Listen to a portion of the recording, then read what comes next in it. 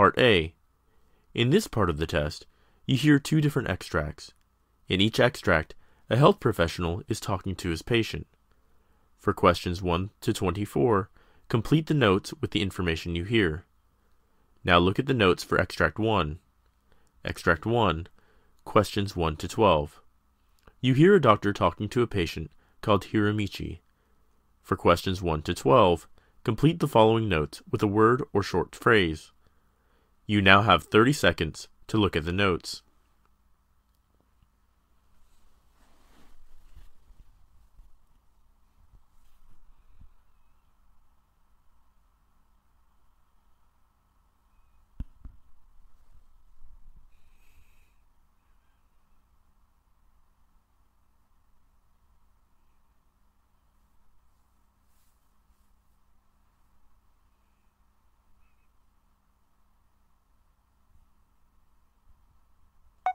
Hello, doctor. Good morning. Good morning. What's your problem? Well, doctor, I feel like suffocating whenever I lie flat on my back. I have noticed that whenever I would recline backwards, I get this feeling, and the problem has worsened recently. I'm now sleeping in an upright position. What's your age? 54, doctor. You had any surgeries earlier? No, doctor. Do you get chest pain? No, doctor. I get frequent urination and shortness of breath. Do you have any sort of bleeding disorder? No, doctor. Have you suffered or are you suffering with any other diseases? Yes, I have type 2 diabetes mellitus, hypertension, asthma, and high cholesterol. May I know if there is any family history of diseases? Well, my brothers had prostate cancer, and my father had brain cancer. My brothers and sister have diabetes. Okay, what medications are you taking? I am taking glipizide, 5 milligrams twice a day, metformin, 500 milligrams twice a day, Atacand, 16 milligrams daily, metoprolol, 25 milligrams twice daily, Lipitor, 10 milligrams daily, pantoprazole, 40 milligrams daily, Flomax, 0.4 milligrams daily, Detrol, 4 milligrams daily, Zyrtec, 10 milligrams daily, Advair Discus, 100 over 50 micrograms, 1 puff twice a day, and fluticasone spray, 50 micrograms, 2 sprays daily. Are you allergic to any medication? No, doctor. Your CAT scan shows a pneumonitis and there is a small pancreatic lesion on left adrenal node. Pancreas shows pancreatic lesion towards the mid-body tail aspect of the pancreas, approximately 1 centimeter, most likely of cystic nature. Neoplasm cannot be ruled out. Earlier colonoscopy last year shows 3 adenomatous polyps. There are left adrenal and pancreatic lesions as well. I advise you to go for an esophagogastroduodenoscopy with radiology, and probably at some point there may be a need of operative intervention. Extract 2. Questions 13 to 24. You hear a physician talking to a patient called Mackenzie. For questions 13 to 24, complete the following notes with a word or short phrase. You now have 30 seconds to look at the notes.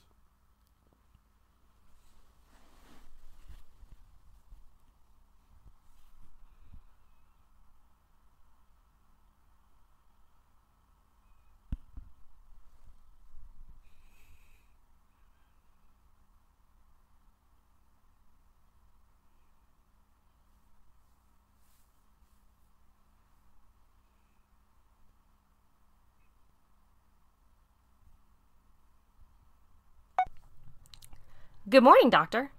Good morning. Have your seat. What's your problem? Well, I have a 2-year history of small cell lung cancer that has metastasized in both femurs, lower lumbar spine, and pelvis. I had numerous chemotherapy and radiation treatments and just completed a series of 10 radiation treatments for pain relief. But I have persistent pain symptoms, mostly in my low back and on the right side, radiating down the back of my right leg to knee. I have some numbness in the bottom of my left foot and some throbbing pain in the left foot at times. The pain worsens with prolonged sitting in a car, walking, or standing. Well, what is your age? I'm 45, doctor. You had any surgery? Yes, a chest port placement. What medications are you taking now? Duragesic patch, 250 micrograms total. Celebrex, 200 milligrams once daily. Iron, 240 milligrams twice daily. Paxil, 20 milligrams daily. Neurotonin, 300 milligrams 3 times daily. And Percocet. I am also having warfarin 1 milligram daily to keep my chest port patent. Do you drink or smoke? Yes, I smoke 1 pack a day, and it has been the same habit for about 30 years, and I drink beer approximately twice a day. Don't know when I started that. Well, the neurological examinations show that reflexes are 2+ in both knees and absent at both ankles. Sensations are decreased distally in the left foot, otherwise intact to pinprick. Examination of your lumbar spine shows normal lumbar lordosis with fairly functional range of movement. There's a significant tenderness at your lower back lumbar facet and sacroiliac joints that seem to reproduce a lot of your low back and right leg complaints. The multiple scan reports reveal that abnormal uptake involving the femurs bilaterally. You have increased uptake in the sacroiliac joint regions bilaterally. MRI of the lower hip joints shows heterogeneous bone marrow signal in both proximal femurs. Pelvis CT shows a trabecular pattern with healed metastases.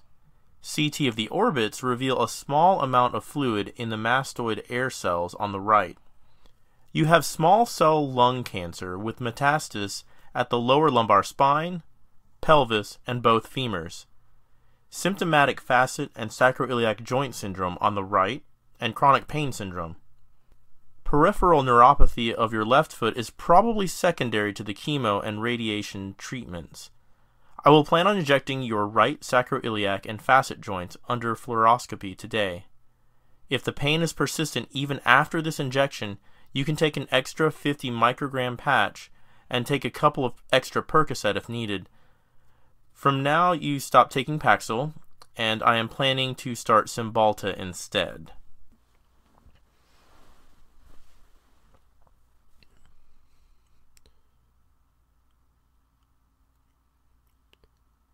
That is the end for Part A.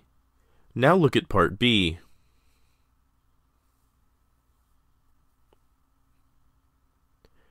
Part B. In this part of the test, you will hear 6 different extracts. In each extract, you'll hear people talking in a different healthcare environment. For questions 25 to 30, choose the best answer, A, B, or C, which fits best according to what you hear. You will have time to read each question before you listen to the audio. Complete the answers as you listen to the audio. Now look at the question 25. You hear a discussion between a nurse and a physician explaining about different types of breath sounds. Now read the question.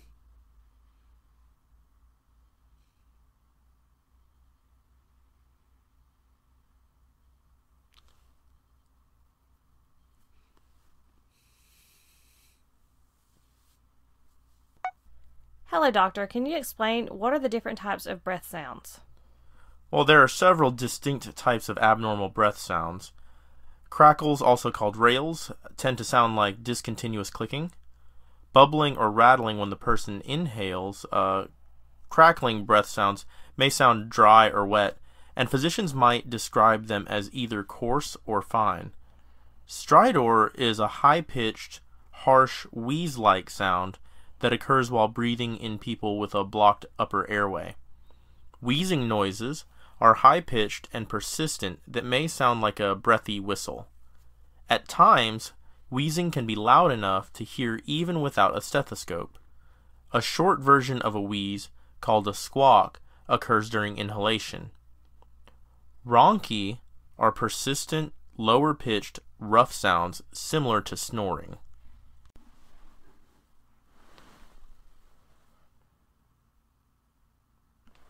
Question 26. You hear a monologue by a physician explaining about Heberdine's nodes. Now read the question.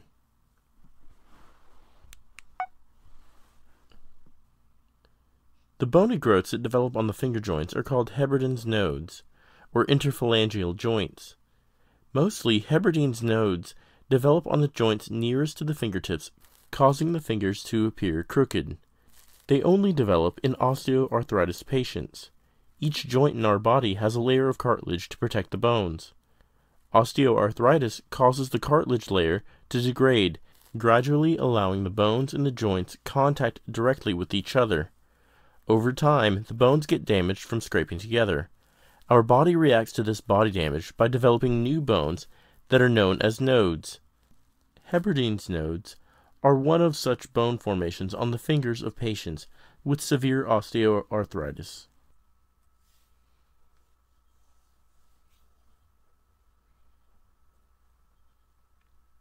Question 27.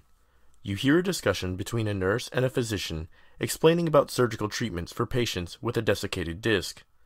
Now read the question.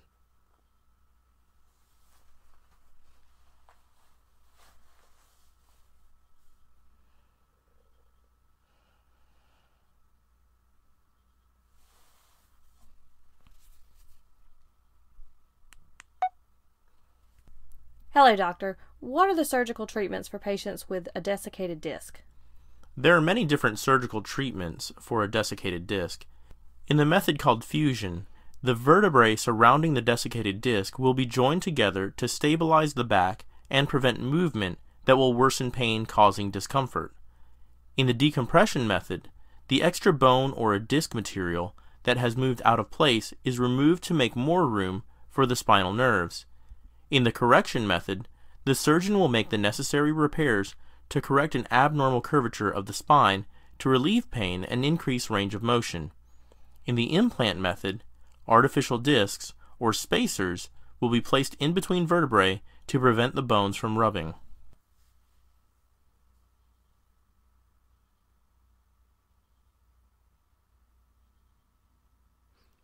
Question 28. You hear a discussion between a nurse and a physician explaining about outcomes of TB skin test. Now read the question.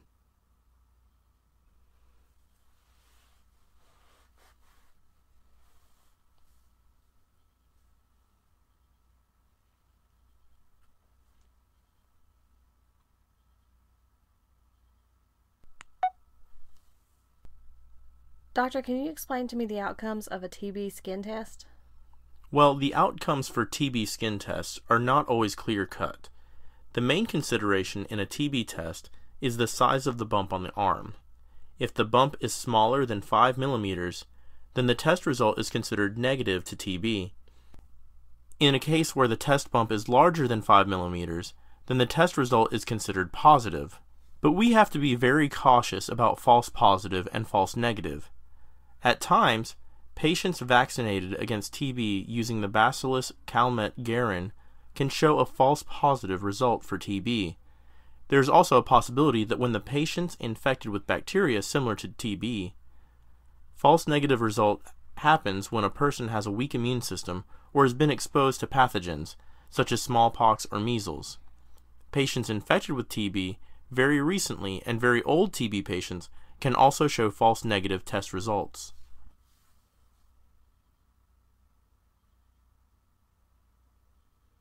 You hear a monologue by a physician explaining about atelectasis. Now read the question.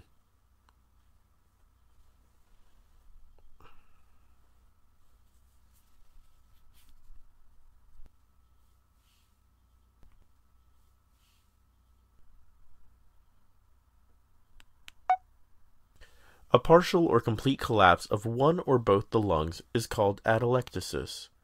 That occurs when tiny air sacs in the lungs, called alveoli, deflate. The collapse of the lowest lobes in both the lungs is called bibasilar atelectasis. The lobes of the lungs are filled with millions of tiny sacs, called alveoli, which are arranged in clusters and surrounded by blood vessels. When a person breathes, the alveoli allow their blood to collect oxygen and exhale carbon dioxide. During bibasilar atelectasis, the alveoli in the lower lobes of the lungs deflate and stop performing this crucial task, therefore blocking oxygen from reaching the vital organs, life-threatening at times.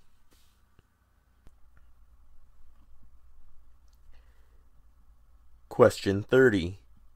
You hear a discussion between a nurse and a physician explaining about liver flukes. Now read the question.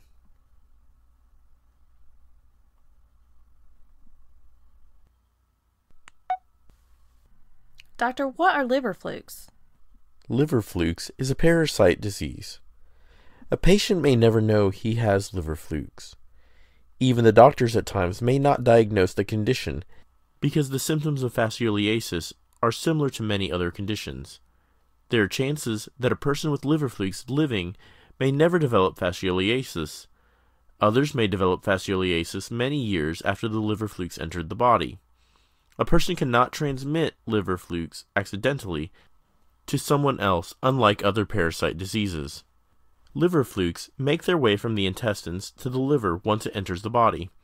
To get into the liver flukes must burrow through the lining of the liver, causing pain in the upper right abdomen. The two types of liver flukes that can affect people are fasciola hepatica and fasciola gigantica.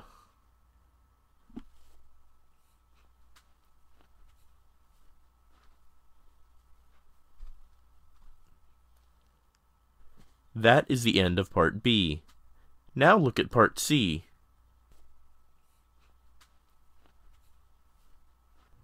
Part C. In this part of the test, you'll hear two different extracts.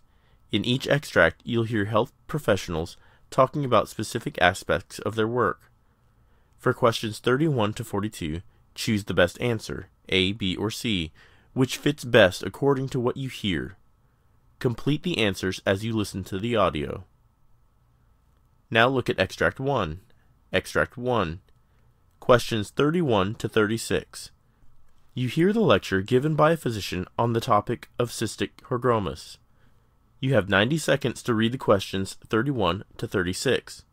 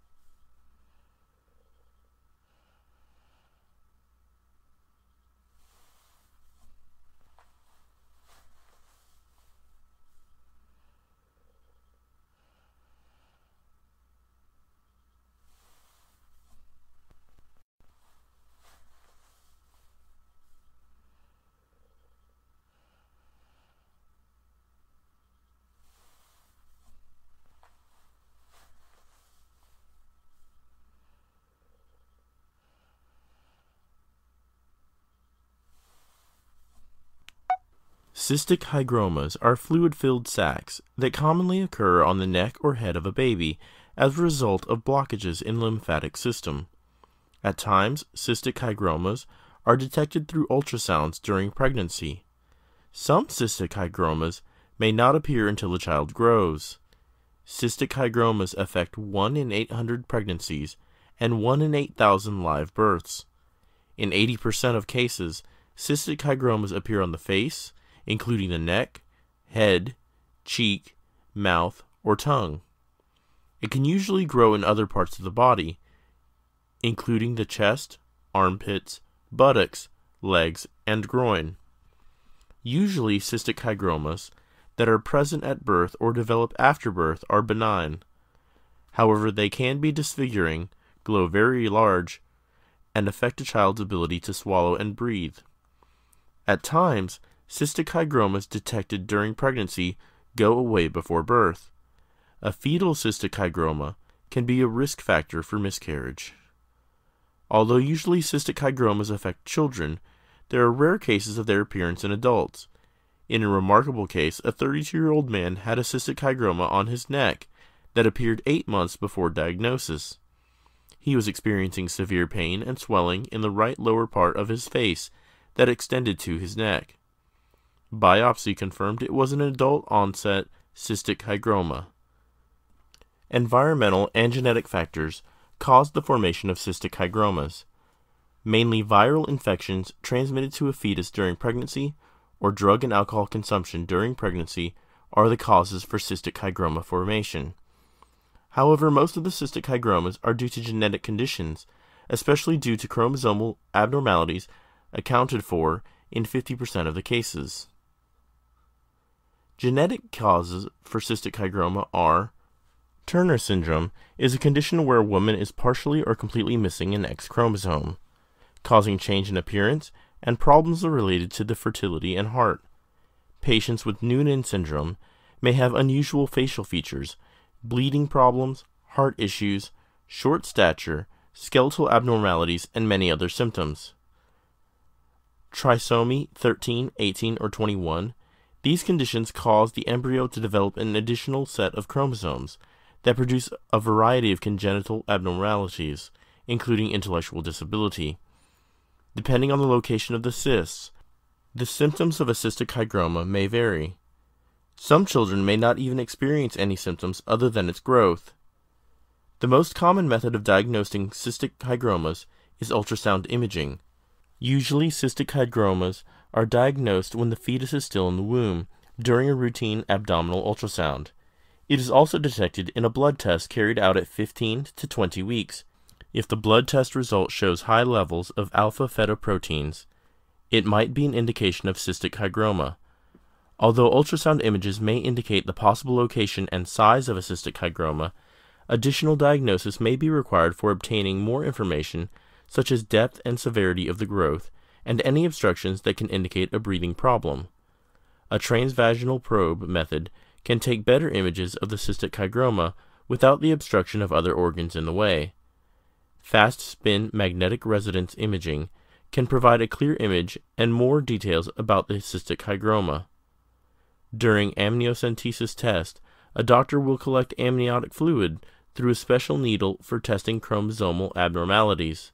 Normally, there is no need for any treatment for a cystic hygroma, as long as it is not causing any health issues. Sclerotherapy is one treatment option, in which a specialist injects a chemotherapeutic agent called bleomycin into the cystic hygroma to shrink its growth. However, it may take several therapy sessions for this to happen. Moreover, a cystic hygroma can also grow back. A surgical removal of cystic hygroma may be considered only when the child grows a bit older. However, surgery can cause significant scarring and complications such as damage to nerves, arteries, blood vessels, and structures near the cystic hygroma. In case the cystic hygromas have associations with other genetic conditions that may impact the development of the child, cystic hygromas can grow back even after surgery, treatment, especially if the cyst cannot be removed completely during the pregnancy.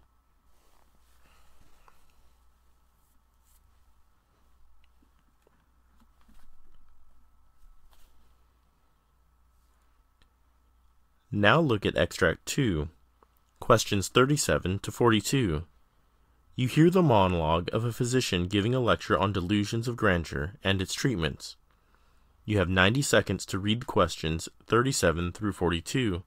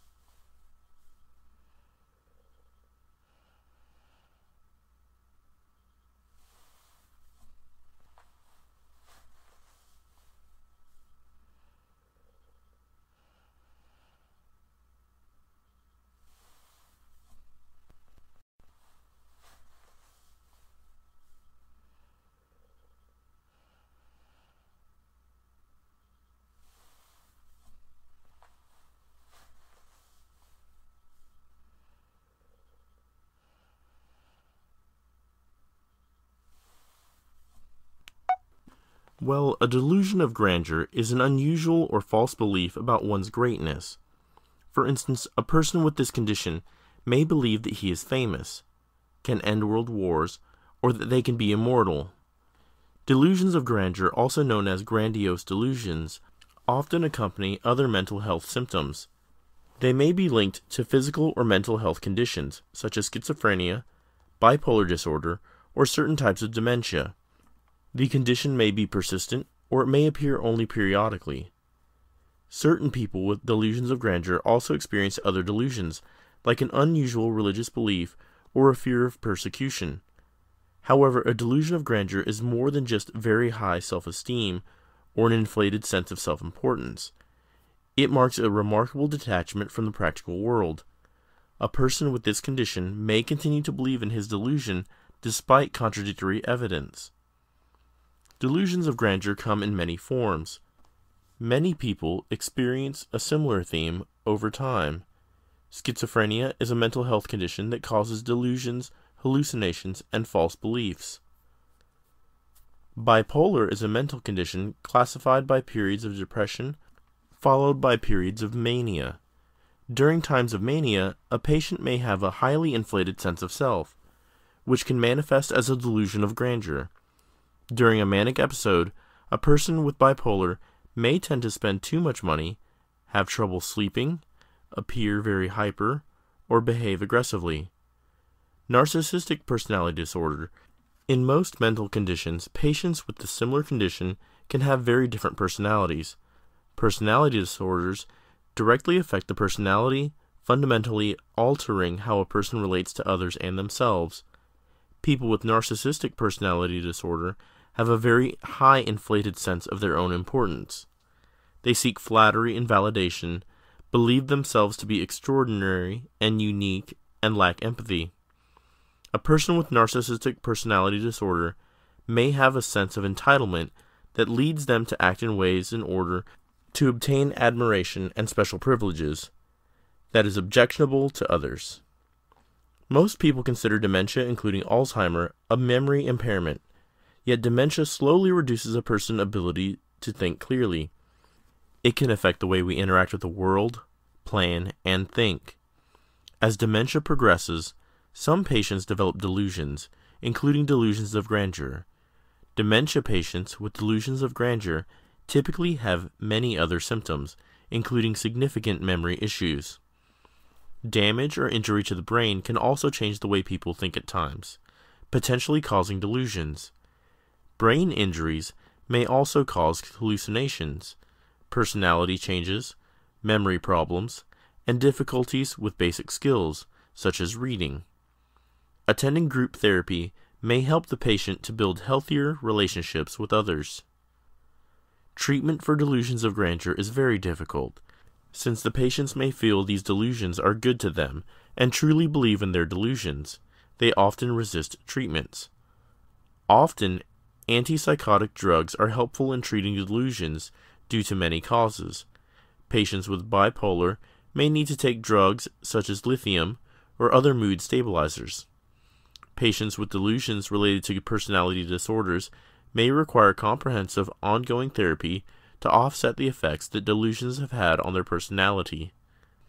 Often, the treatments for delusions of grandeur will focus on managing and reducing symptoms rather than curing the underlying condition. Depending on the cause, the patient with delusions may need to take medication or have long-term therapy to cope up with their symptoms throughout their lives. Helping a patient to understand how their delusions have a negative impact in their life or relationships, along with support and treatment, the patients with delusions can lead a peaceful life.